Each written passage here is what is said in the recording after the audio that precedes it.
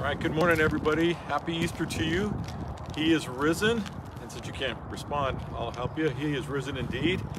We're excited to be able to share with all of you this morning from the rooftop of Sunrise Community Fellowship in Vacaville, California, where it's a nippy 30-something degrees, but I'm sure it's colder in other places. But we are excited this morning to be with you and to share God's Word together. Let me pray. Father God, I praise you and thank you so much for this opportunity that we have to get into your Word this morning, to celebrate your resurrection and what that means to us as believers in Christ. And Lord, I just thank you for each person who's with us this morning, and just pray right now in the name of Jesus that your Holy Spirit would just speak into each and every person's life.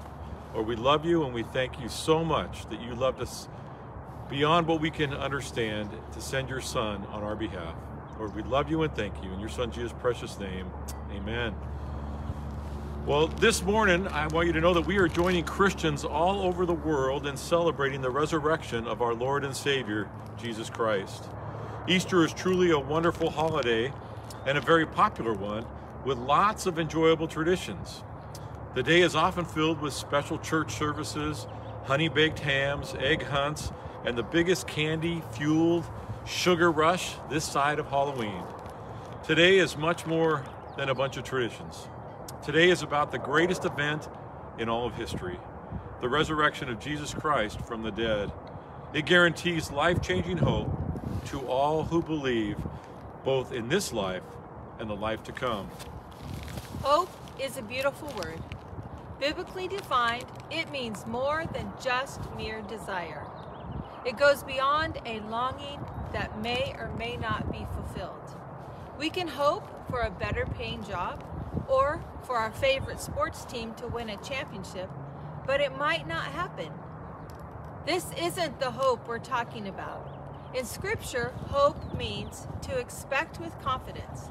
Christian hope is the eager anticipation of a guaranteed outcome.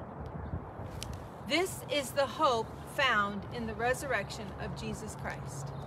In 1 Peter chapter 2, verse 24, he says, "He himself bore our sins in his body on the cross, so that we might die to sin and live for righteousness. By his wounds we have been healed." 3 days later, according to Scripture, Jesus returned to life in great power and majesty. So let's let that soak in for a moment, that the eternal Son of God chose to leave heaven's glory, take on human flesh, endure great injustice, and die a horrific death, all out of love for us, to pay the price for our sins. That's how much he cares for all people. But none of that would have mattered if he had stayed dead.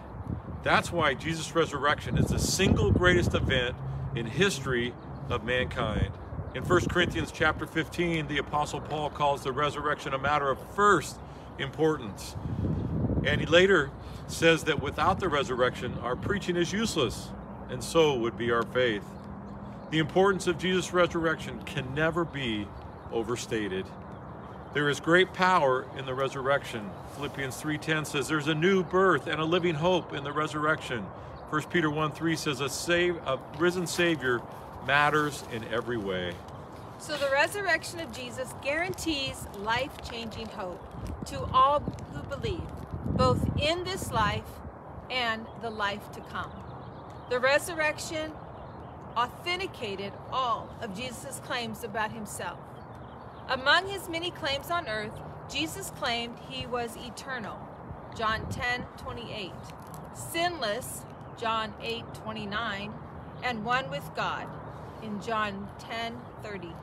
And he possessed the authority to forgive sins, Luke 5:20. He also predicted his own death and resurrection many times, in John 10:17, John 16:16, and again in Luke 18:33. These are all clear claims to his deity. Had Jesus remained in the grave, he would have been reduced to history's greatest fraud. Instead, the resurrection proved all of Jesus' claims were true. After all, no one has the power over death except the one who created life. Why does this give us present hope? Because we have a Savior who is fully trustworthy. He really is the way, the truth, and the life. The resurrection also validated Jesus' atoning work on the cross. Death is both the punishment for sin, Romans 6:23, and God's compulsory payment for the forgiveness of sin, Hebrews 9:22. His holiness and justice requires this. He was perfectly within his rights to destroy humanity for our rebellion against him by banishing us to hell forever. But yet in his great mercy, he provided and became our perpetuation, a wrath-bearing sacrifice. But a sacrificial death alone was not enough to save us. Jesus' resurrection proved that God had accepted his death as the full redemption price for all those who believe. As Romans 1:4 says, Jesus was appointed the Son of God in power by his resurrection. Today, if you've repented and trusted in Jesus, you can rest in your assurance of your sins have been completely atoned for. Your salvation isn't up for debate. God is completely satisfied with his Son's sacrifice, and we are the beneficiaries of his great exchange. The resurrection assures believers of ultimate victory over all evil. In this life, Christians are locked in a heated battle with the forces of evil, Ephesians 6:12. But thanks to Jesus, the outcome has already been determined. The resurrection proves us fail-safe confidence of eternal victory. As Acts 17:31 says, for he, God, has set a day when he will judge the world with justice by the man he has appointed. He has given proof of this to everyone by raising him from the dead. When Jesus died and rose again, he landed a fatal blow to sin, Satan, and all evil. As Colossians 2:15 says, and having disarmed the powers and authorities, he made a public spectacle of them, triumphing over them by the cross. This world is a dark, wicked place, but Christians have nothing to fear. Our ultimate victory has already been sealed. So we can rejoice along with Paul, who wrote in 1 Corinthians 15:57, but thanks be to God, he gives us the victory through our Lord Jesus Christ. Amen. The resurrection guarantees eternal life to all believers. Benjamin Franklin once said, in this world nothing can be said to be certain except for death and taxes. But for every Christian, through physical death will always be followed by spiritual immortality in the presence of our Savior, thanks to the resurrection. The risen Lord was the first fruits, our forerunner of our own resurrection. In 1 Corinthians chapter 15, verse 20, in Romans 8:10, Paul wrote, but if Christ is in you, then even though your body is subject to death because of sin, the Spirit gives life because of righteousness. And if the Spirit of him who raised Jesus from the dead is living in you, he who raised Christ from the dead will also give life to your mortal bodies because of his Spirit who lives in you. In eternity, believers will be clothed just like their Savior with the new resurrection bodies, which will never deteriorate or die. We have this remarkable hope because Christ destroyed the power of death.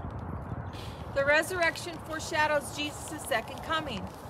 As the disciples were standing, Mount Agape, on the Mount of Olives, following Jesus' ascension, two angels visited them with a glorious message.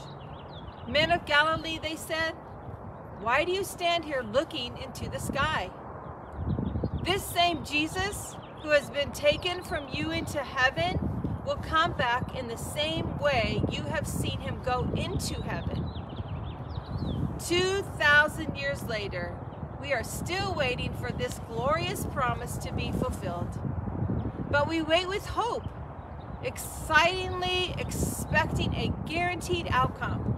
One day, the risen Lord will return to earth in overwhelming power and majesty to redeem his people, to vanish all evil, and inaugurate his eternal kingdom. In Revelations 11:15 it says, where we will enjoy his beautiful presence forever. This is the future hope for all believers, and it should motivate us to live in a way worthy of our heavenly calling as we await our Savior's appearance. We are so blessed by all the things that God has done for us, and not only done for us, but prepared for us. This is an incredible list of things that the resurrection has done, but it's not exhaustive. The resurrection means so many things for us as believers. We will never fully mine the depths of the resurrection spiritual riches. Still, we are at the beginning of this awesome hope that we have in the resurrected Christ. Because of Christ, we have hope beyond description. So the thing that we have to understand today is that we've got to start to comprehend the glories of the salvation that he freely offers. Jesus' love is a bottomless fountain that never stops flowing for all who trust in him. Today, if you're not a Christian, I pray that God's Spirit is working in your heart to bring you to a place of repentance and faith in our Lord and Savior Jesus Christ. For those of you who have trusted in him, I pray that that same Spirit strengthens your faith, deepens your worship, and continues his work of sanctification in your lives. The resurrection of Jesus guarantees life-changing hope to all who believe, both in this life and the life to come. Will you pray with us? Father God, we praise you again and thank you for this very special day that we get to celebrate the greatest event in history. We thank you for your resurrection and what that means to us and for this world. And Lord, I just pray right now in the name of Jesus, Lord, that people all over the place, that today will not just be a day of celebration or a day off, but will be a day of transformation in their life because they've received you, because they love you, and because they worship you. Lord, again, we thank you for this beautiful morning. We thank you for the sunrise, and we thank you, Father God, that we have the opportunity to serve and be your child. Lord, we love you and thank you. In your Son, Jesus' precious and wonderful name, amen. Just want to remind you real quick, for those who are local, we're having breakfast at 8 o'clock. We're going to go downstairs and start mixing up stuff and get everything ready. So from 8 to 9, we'll have breakfast. And from Donnie and I this morning, we just want to say Happy Easter and Happy Resurrection Sunday. God bless, and we'll see you at 8 o'clock.